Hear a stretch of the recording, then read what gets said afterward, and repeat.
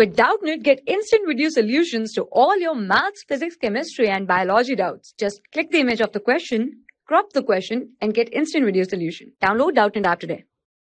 Hello students, so the question is, a block is kept on a frictionless inclined surface with angle of inclination alpha. The incline is given an acceleration a to keep the block stationary. Then a is equal to. So this question is based on the chapter laws of motion. So let us draw the free body diagram of this body. Suppose its mass is small m. So its weight acts vertically downward, that is mg. And resolving the component of mg, this is mg sine alpha, and this is mg cos alpha. And due to this acceleration, a force is exerted on the block in opposite direction, that is pseudo force ma, with this angle alpha. Now taking the component of ma here, it is ma cos alpha, and this side it is ma sin alpha.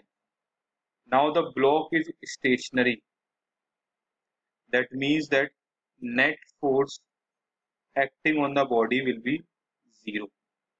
So that means this force is balanced by this force. So that means ma cos alpha should be balanced by mg sin alpha. Cancelling m with m.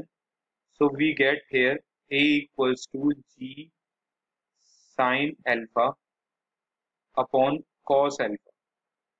On further solving, we get a equals to g tan alpha. So that means the answer is option A. I hope that answers your question. Thank you. For class 6 to 12, IIT JEE and NEET level. Trusted by more than 5 crore students. Download Doubtnut app today.